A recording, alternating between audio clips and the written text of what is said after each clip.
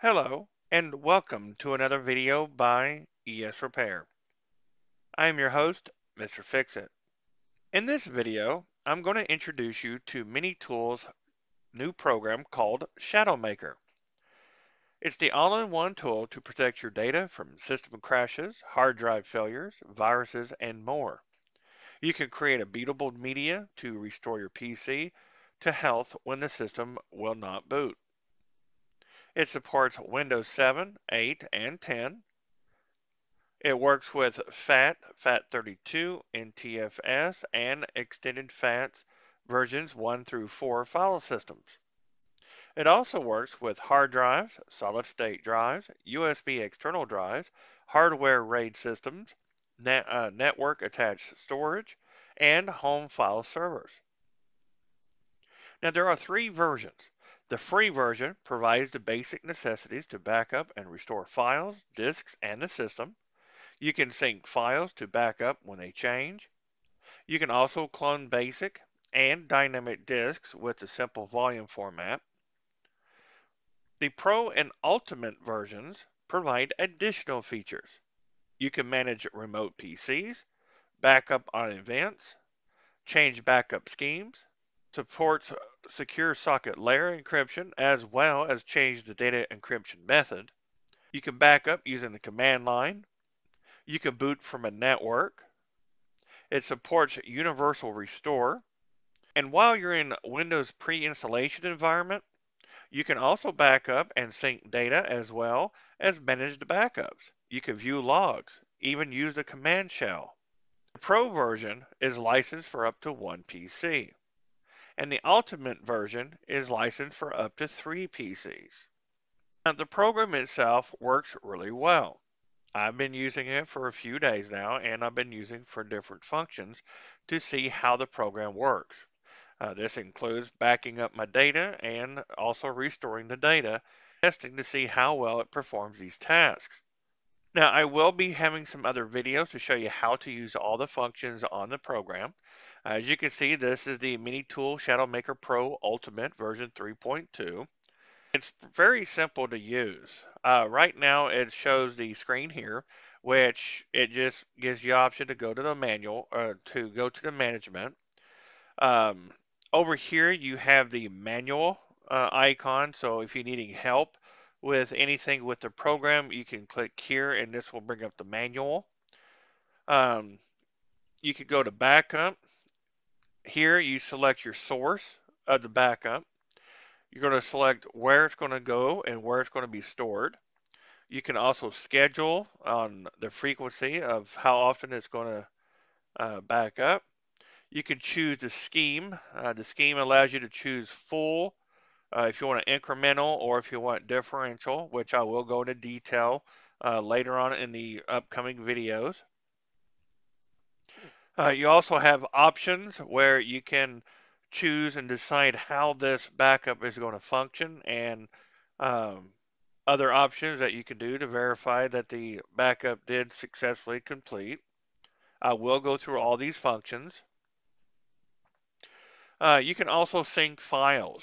If there's certain folders, like for many of you, you have documents, you can set this up to back up those documents automatically for you. You just select the folder that you want to back up, and then you select the destination where that backup is going to be stored. And you do have the same options. You can schedule how often this is done. You can also do the options and determine how you want this to be completed. And again, I will go through all the functions here and show you how to use it. The restore function, as you can see here, this shows all the current backups that you have. It shows what was backed up in this folder or in this image, and it also shows the last time that it was backed up. Over here is the management, and this one comes in handy because this helps you control and manage all your backups that you have created. Now, it also shows you everything that's in it, the last time it was backed up. And over here on the right, you also have the choice as to what you want to do. If you want to back up now, or if you need to uh, if you want to browse what's inside the image, if you need to restore it. It will also let you mount it to where it will load the image and then you can access everything within that image. It'll be just like opening File Explorer. If you need to change something in the scheme, again, this is like the Pro and Ultimate versions. It also lets you verify the backup to make sure everything in the backup is intact. If you no longer need the backup, then this will allow you to delete it. You can edit the schedule. If you're not sure where the backup is located, you can click here, Locate Image, and it will show you where it's at. It also has logs, and what this will do is keep track of any backups that it's performed, and this will tell you the time it started, the time it ended, when the backup was created. It also show you how much time it took for that backup to complete, and whether or not the backup was successful or if there was any kind of problems. Under your tools, you'll have the media builder, which comes in handy. This allows you to create a CD or a USB flash disk. So in the event that your computer crashes and it won't boot, then you can use one of these items to boot up your computer and be able to do restore or any kind of repairs. Now, this is a new feature that I have not seen before. I've used other backup utility programs, which I have done videos for in the past. This one is a newer one. This one here, what it does is it allows you to create a boot up menu. When you first turn your computer on, for some computers, you'll see an option where it says load Windows 10 or use recovery environment, something like that. What this will do is add the MiniTool ShadowMaker to that boot menu. So whenever the computer boots up, you can either choose to load Windows 10 or you can load into MiniTools ShadowMaker's Windows pre-installation environment, which saves you a lot of trouble from having to create a media disk. This here can automatically be added to it. So as soon as you turn your computer on, you can immediately select Windows 10 or you can select ShadowMaker. Here you can also mount a image. This allows you to mount it just like as if it's a disk drive, and then you can explore and interact with the volume as it's mounted. When you're done with it, you simply just dismount it.